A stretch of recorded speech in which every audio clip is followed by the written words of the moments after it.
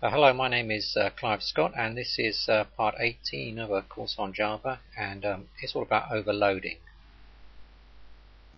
This is what I'm going to talk about. I'll start by mentioning what a method signature is, and then I'll talk about method declarations with reference to overriding and overloading, and then some preliminaries.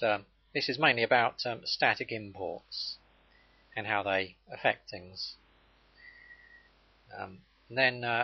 This next lot down here is how the compiler goes about determining which method actually gets called when you overload or override methods.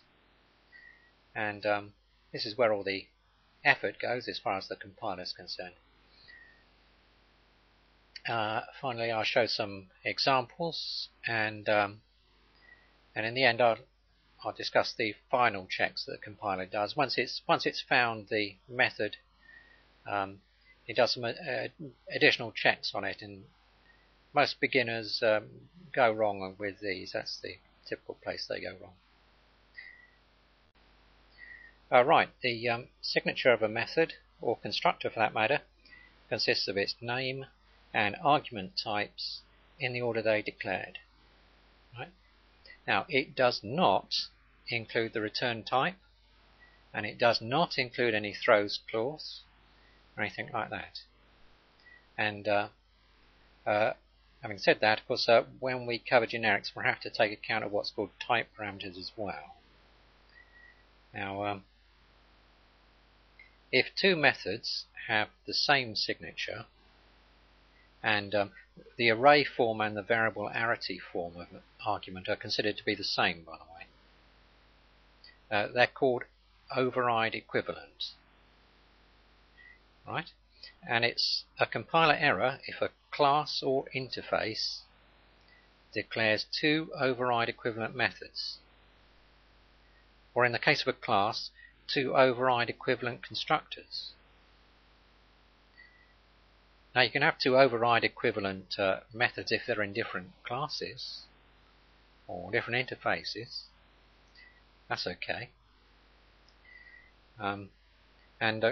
This, of course, is really common sense, because you wouldn't know which one to call.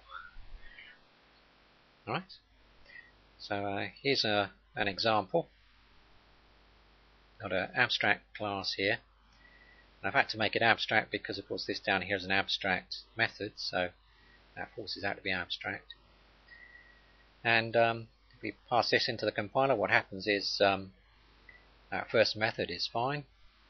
It comes to the second method and it says m, we've seen that before. X, there's a char, that's a char, and that's an error. Straight away compiler error, because those two are the same. This down here returns a void. It doesn't make any difference. Return type doesn't matter.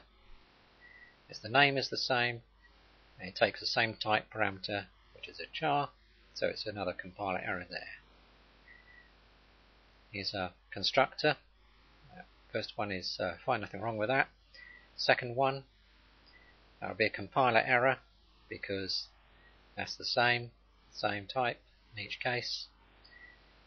Doesn't matter, it throws a different exception, that's irrelevant, and we get a compiler error.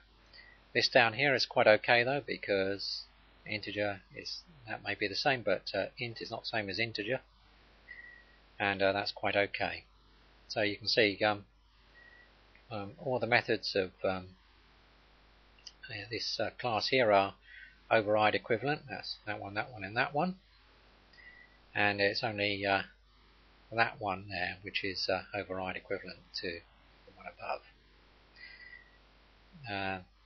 And you'll notice, as I said down here, abstract, protected, return type, throws, and so on, they play no part in whether something's override equivalent. It's purely the name and the arguments. That's what determines it.